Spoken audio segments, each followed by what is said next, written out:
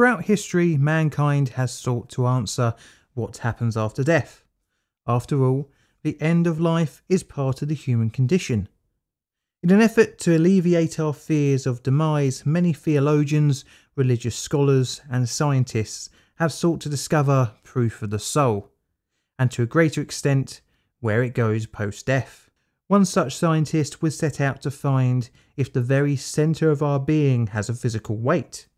Although an impossible task, you might think, a theory was conceived that concluded that a soul weighs around 21 grams. Derided as a case of selective reporting, the theory would see widespread rejection within the scientific community. Despite this, many see the results as a hopeful glimmer of life after death. In order to prove this, the study would go down a dark path. Welcome to the dark side of science.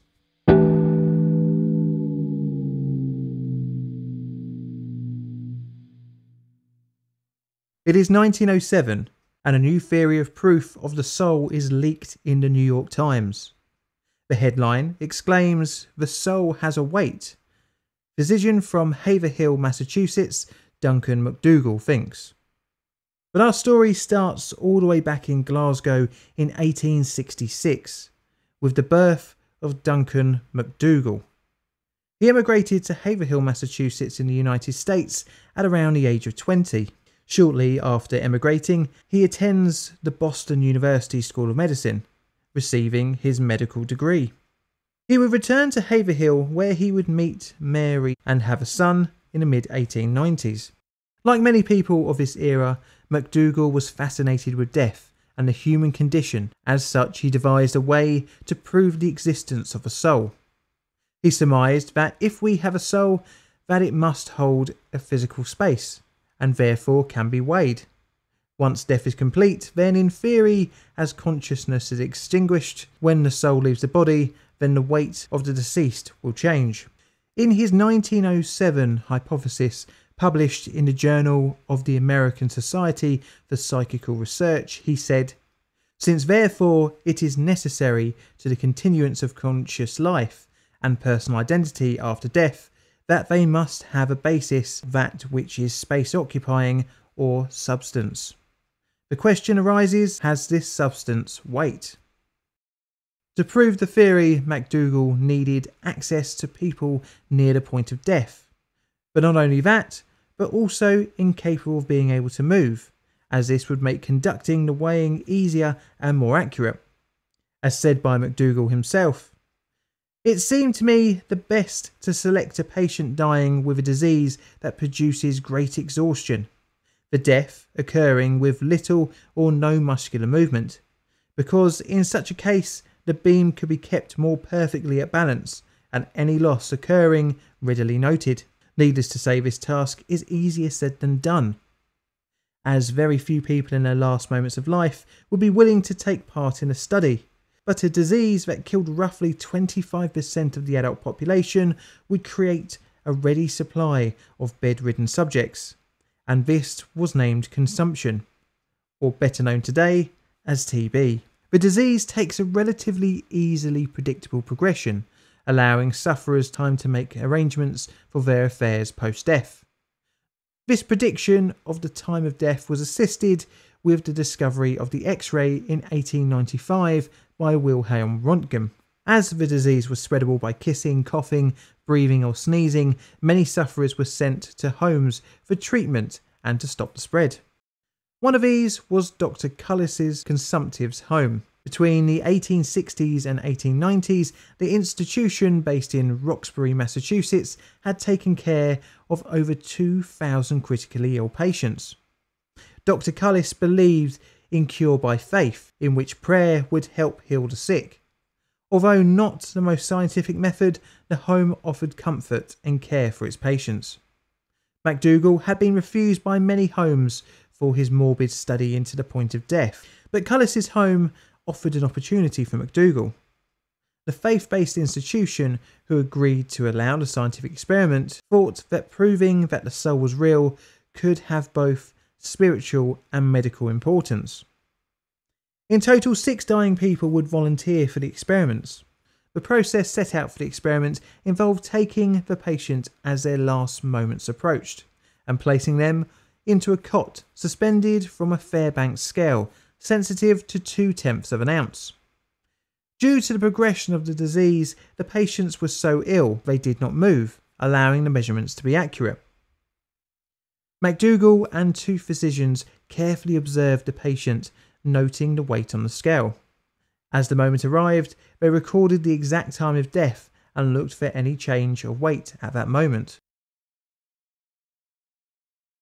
The experiments would start on the 10th of April 1901, when the first volunteer was wheeled into a room which housed the cot and scales.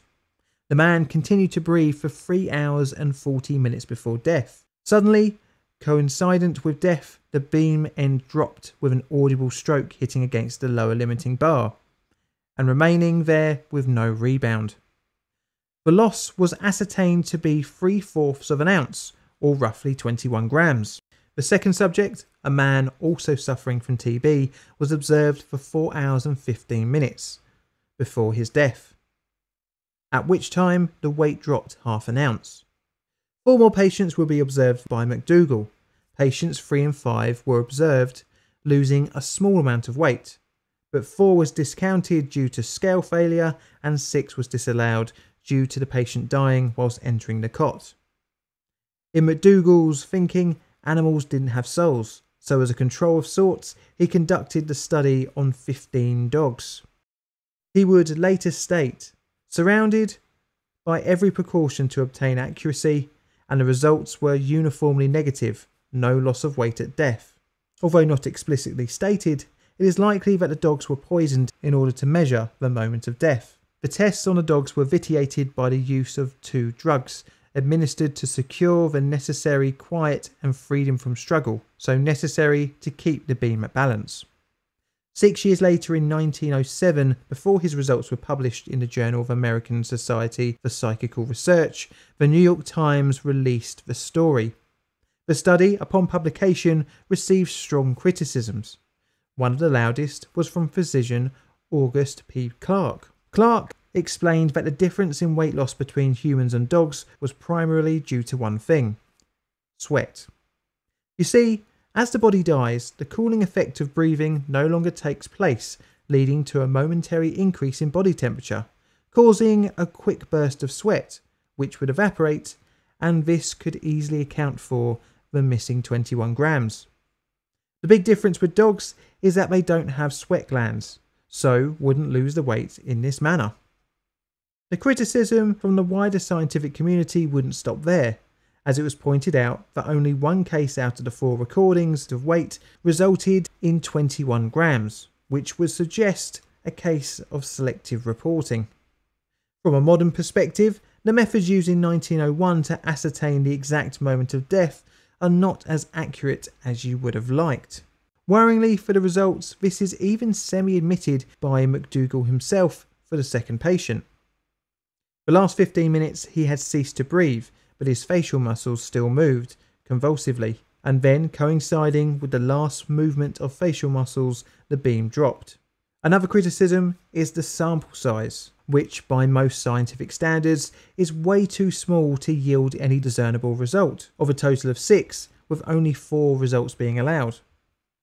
Many other variables were not controlled, for example temperature of the room, cause of death, and even its being limited to just one institution. The imprecise nature of the study meant the results were far from reliable, but the reason that the experiment is known today, and not just a bizarre footnote of strange history of science, is its cultural impact. Needless to say, fundamentalist religious groups of the day embraced the findings, and even though Dr. Duncan MacDougall would pass away in 1920, the weight of 21 grams permeated itself into modern day culture. More modern attempts of a recreation of the study by Lewis E. Hollander Jr. on various animals actually yielded an unaccounted for weight gain. So I'm going to rate the 21 grams experiment a 5 on my ethics scale, and that's mainly for the needless slaughter of the dogs. How would you rate this experiment? Let me know in the comments below.